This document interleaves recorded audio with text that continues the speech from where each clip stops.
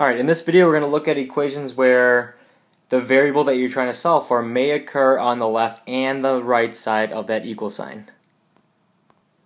Now, the word identity comes from or is used whenever you have an equation that has infinitely many solutions. So like you might be thinking that an equation can only have one solution, it's equal to 1, 4, -3.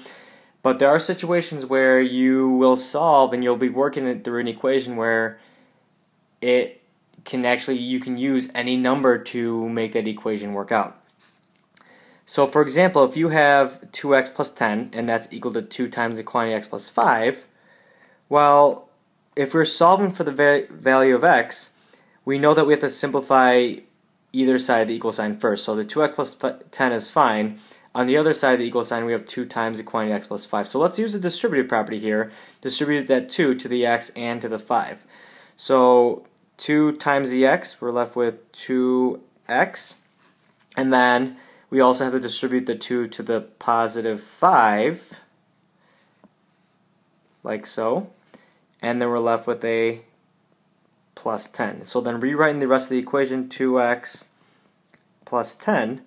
Well, if you notice, both expressions on either side of the equal sign is exactly the same. That means that any number that you substitute in for the x would work. We call this an identity. So just keeping that word identity in mind, let's look at example number 1. So we have to solve for the variable, or solve for an equation with variables on both sides. So we're looking at 15 plus 4a equals 9a minus 5. So we have the 4a on the left side of the equation and we have the 9a on the right side of the equation.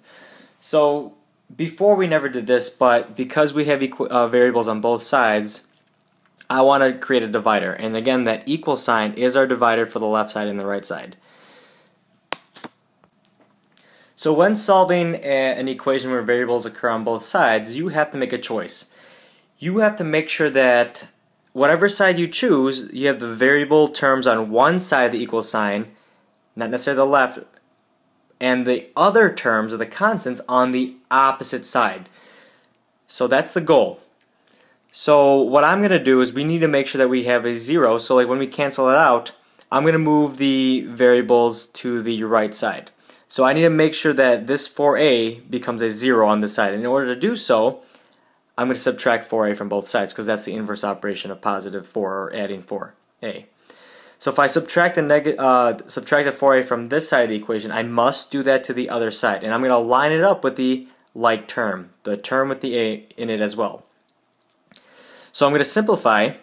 I have 15 plus 0 equals, and then 9a minus 4a gives us 5a, and then write down minus 5a. So if you look at the right side is the only side of the equation with the a now. It's not occurring on both sides, and that's key. Do we always have to move it to the right? Or I'm sorry, do we always have to put the variables on the right side? Absolutely not. I did so because I knew that the inverse operation of addition was subtraction, and if I just took 9 minus 4, that would give me a 5a. I'm not having to deal with negative numbers. So once you've decided that the a is on the right side, I'm going to move the constant terms, the other terms, on the other side. Okay, so then the 5a, we're subtracting a 5 from it, so then we still got to make that 0. And so the inverse operation of a minus 5 would be to add 5 to both sides. And I'm going to line up the 5 with the 15. Again, we don't need that 0 here, but just to make a point that 4a minus 4a is 0. So we're going to simplify that equation. We get 20 equals 5a. So knowing that we have 5a equals 20, we're multiplying the a by 5. Now we got to make this 1. So we got to keep the a here, so we got to make sure that that 5 turns into a 1. In order to do so, we use the inverse operation of multiplication. So we're going to divide both sides by 5. We're left with a 1a equals 4. And again, we don't write down the 1 anymore. We don't have to. A is equal to 4. Alright, example 2, we have 4t minus 12 equals 6 times the quantity t plus 3. So when we're solving our equation, again, we simplify both sides of the equal sign regardless of what's happening. So we have a 4t minus 12, can't do anything there, but we have a 6 times the quantity t plus 3. So I'm going to divide both sides, or not divide, but separate the two sides from the equal sign left and right. And then I'm going to distribute the 6 to the t to get 6t plus, oh, I'm sorry, we're going to 6t times a positive 3 now. So that'll give me a plus 18. Now the right side's simplified. We can't really combine 16 and 18. They're not like terms. So we're going to write down the rest of the equation. 4t minus 12 equals 6t plus 18. Okay, so like in the previous example, we have to choose where we want our variables to go. The variable terms need to be on the one side, and then once you decide to put the variable term on that specific side, everything else has to go on the opposite side.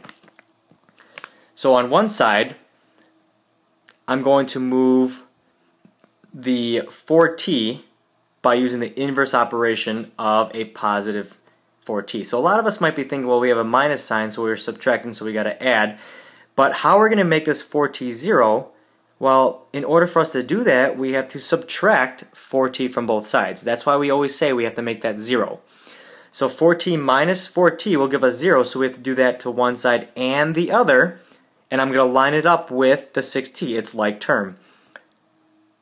And then we simplify. So we're left with a 4t minus 4t, which is 0, minus 12 equals 2t plus 18. Now that we've moved the variable terms on one side of the equal sign, everything else on the right side of the equal sign has to go on the opposite side. So right now we're adding a 18 to the positive 2t. So we're going to move the positive 18 and make that 0 so that we are just moving all the constants to the opposite side of where we put the variable term.